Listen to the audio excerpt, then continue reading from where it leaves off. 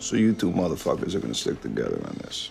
Bumpy has offered to pay the full price up front. Well, the families have been doing business with the Corsicans for decades.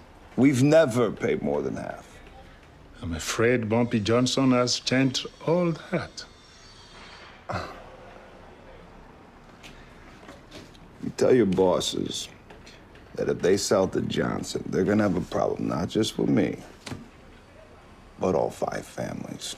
Listen, the men I work for are businessmen.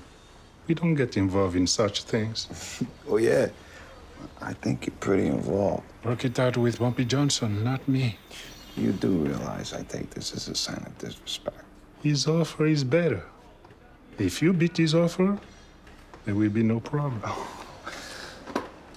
You mean if I bend over and let you fuck me in the ass? What would you do in my place? Listen to reason. There was a man you used to work for, Jean Jehan.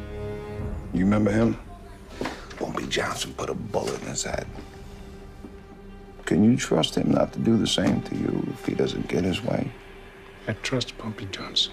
I'm not sure that isn't a mistake, but what will it take to make you trust me just the same?